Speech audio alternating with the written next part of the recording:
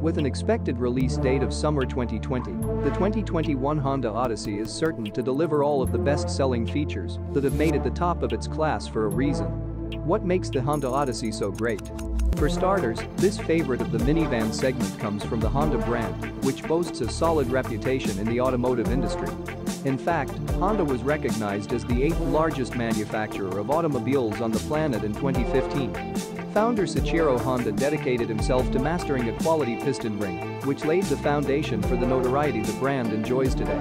From such a solid foundation was born the company's minivan concept in 1994. The Odyssey is now in its 5th generation of production and has witnessed such growth that the Japan-based company built a plant on American soil located at Lincoln, Alabama.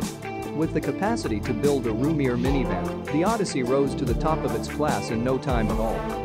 The second generation, 1999 to 2004, saw a jump in power from 210 horsepower to 240. Then from 2005 to 2010, the third generation expanded in girth and upgraded with a facelift. Generation number 4 from 2011 to 2017 gave us another facelift, accompanied by a lower roofline and some revised style lines. The present 5th generation model began in 2018 and revealed a lighter transmission housed in a longer and leaner body. Features the Odyssey is known for are its smooth handling, multi-configurable second-row seating and style. The current 2020 Odyssey celebrates its 25th anniversary. Such a milestone is worthy of celebration as this minivan has held its ground over the course of both the SUV and crossover eras. What can we expect from the 2021 Honda Odyssey? Not much in terms of major change is expected for the newest in the 5th generation. Some updates to the front and rear are predicted as rumored images reveal a concealed bumper and front end.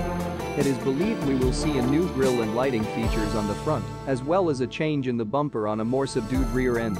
Although rumors of a hybrid version continue to swirl, there has not been any evidence to support such speculations. With an expected debut onto the automotive scene next summer, buyers could get behind the wheel before the end of the holiday rush. Read the full preview on Carfacta.com.